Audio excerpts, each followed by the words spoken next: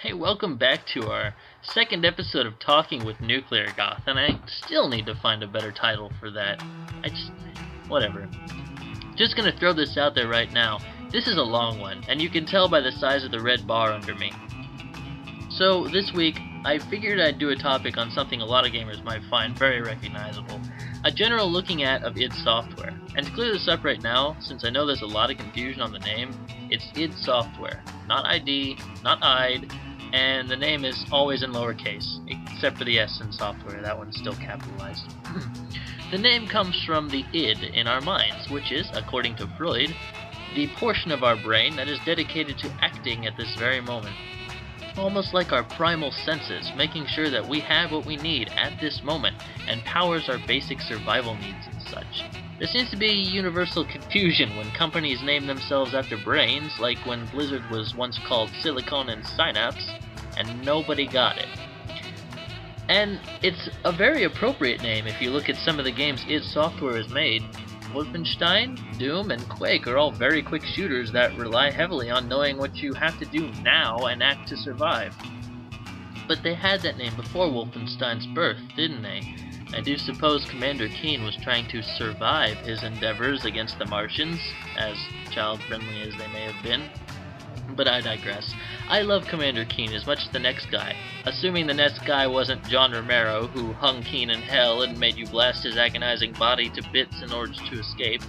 Speaking of Romero, he's one of the people we know id most for, and making the very first first-person shooter, Wolfenstein 3D. It was new, it was revolutionary, it was violent, and it was controversial as all hell. But it's dealt with a lot of controversy, so we'll jump out of that topic for later. I also found that id Software's interpretation of World War II bizarre, to say the least. But hey, if you ever have a history test on World War II in school, don't pull an all-nighter playing through Wolf 3D and Spear of Destiny, because Hitler did not have a mecha suit. He and his Nazi battalion were not defeated by a single American invading the fictional castle Wolfenstein, which is actually based on the Wuburgsburg castle, and I don't recall at any point Hitler trying to recover a mystical spear that supposedly pierced the side of Jesus Christ and will grant its wielder immortality. Seriously. And then in Castle Wolfenstein they revamped Wolf 2009. There's zombies, mutants from hell, laser cannons and shit everywhere. I mean, what kind of history books did Carmack and Romero read when they were in college? After the success of Wolf 3D, we all know the focus was turned on to making Doom, the groundbreaking FPS at the time. And what can I say about Doom that hasn't been said before? There's a ton of merchandise around this game, there's a port on every console and their mothers, and even a full-length, if not mediocre, live-action film based on the game. And only about 40 seconds of that film resembled what I actually went to the theater looking for. Doom was actually pounded on for getting quite a bit of heat for a game based on hell, which a lot of folks said it was promoting Satanism with its demonic imagery, which is weird because the game is about escaping the clutches of hell and blasting demons away with a rather large array of weapons. And honestly, I love this setting. I wish more games would take a place within a hellish realm with demons and devils, like Painkiller. And I actually think that's one of the more subtle reasons why the original Painkillers did so well.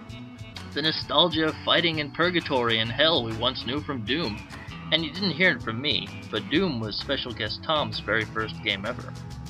Finally, we step into my favorite realm in the id Software library, Quake. By this time, Romero had left id Software to go do his own thing, and sadly failed pretty badly. Daikatana. Oh, how the mighty have fallen, I suppose. Carmack and his boys put together a new engine for the game they really only intended on being a big multiplayer hit, and then threw in a mishmash of random levels created not on rhyme or reason, but ideas and thoughts for the single player. I kinda like that, especially when Quake's Lovecraftian atmosphere, and in hindsight, your internal id doesn't care whether or not what's happening around you makes rhyme or reason. Your only thought is survival. How am I going to get out of here? And I think that was the beauty of Quake. Plus, the original Quake is pretty much where Valve started. The game was modified by hundreds of gamers, and one such mod being the original Team Fortress and Counter-Strike. Even Half-Life 1 was built on the old Quake engine before Source was made. And even though id Software hasn't been doing its best lately, Quake Wars coming out around the same time as Team Fortress 2, Quake Live actually being a little less profitable than id would have liked, actually making them lose money, Wolfenstein 2009 only getting mediocre reviews, and The Rage being a bit too ambitious for what some critics found it was worth. I know none of us can help but look back at what id once was. A true cornerstone in video gaming history and culture. And I cannot wait for Doom 4 after seeing the leaked screenshots on Face Punch. That's about it for today's topic, you guys. I stuttered a bit, but it's all good.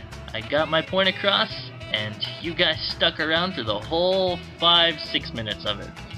So thanks for watching this week's episode of Talk with NuclearGoth, and I'll see you next week. Bye, everybody!